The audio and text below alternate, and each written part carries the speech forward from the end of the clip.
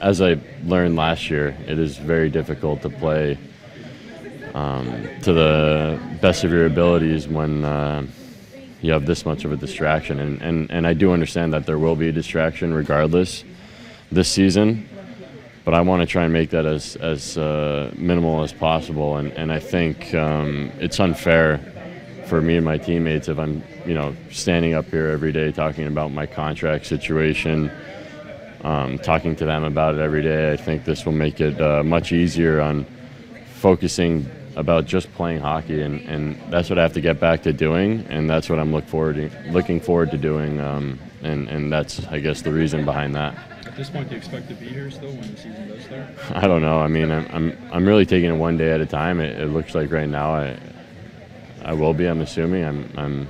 Camp is right around the corner.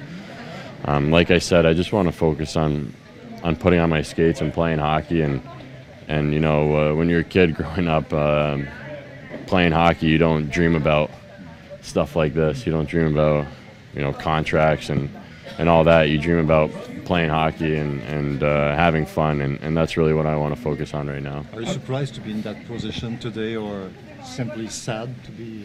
I'm not sad. I'm a bit surprised, but at the same time, this is a business, and I understand that part of it. The Montreal Canadiens have a job to do, and they run a business, and now I gotta let my agent run my business and focus on just playing hockey and producing and trying to help this team win games. Is there anything on the training side, physical side, hockey side that you focused on specifically this summer that you feel is going to bring you to the level you want to be at this year? No, I mean, now that it's my 10th year, we all do the same interviews. We're in the best shape of our lives. We're stronger than ever, and we're ready to go. Every year you kind of evolve a little bit, adjust your training a little bit. I don't know where specifically to point out and talk about where my training changed, but evolve a little bit, and I feel good where I'm at right now. I heard that your knee got stronger compared to what it was since the years of your summer injury. Is that true? It's gotten stronger? Where'd you hear that? Yeah, I mean, I was able to do more impact this summer.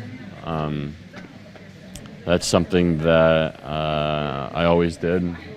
Going to college, the way we've always trained is doing more impact and heavy loading.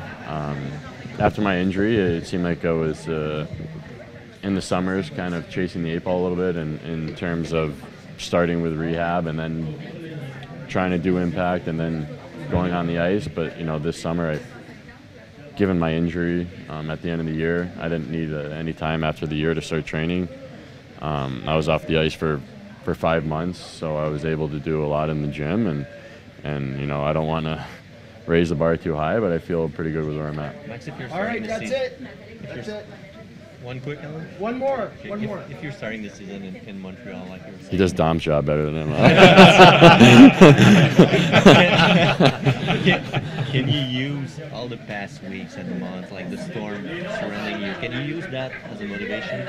I think our whole team has motivation right now. I mean, we see with where we're at, and I think it was inspiring to watch Vegas last year do what they did. There was no expectations for them. Even I think you heard during the games, their owner said something about a 3 or a 5 year plan and something. I don't know exactly what it was, but we see that here. I mean, it's obvious that the team is, going through, I think they said, a little bit of a rebuild. And so for us to, see that, it gives us motivation like Vegas did last year, is to all come together and be better than we were last year and try and force our way into, winning games and making the playoffs. And that's all we can control.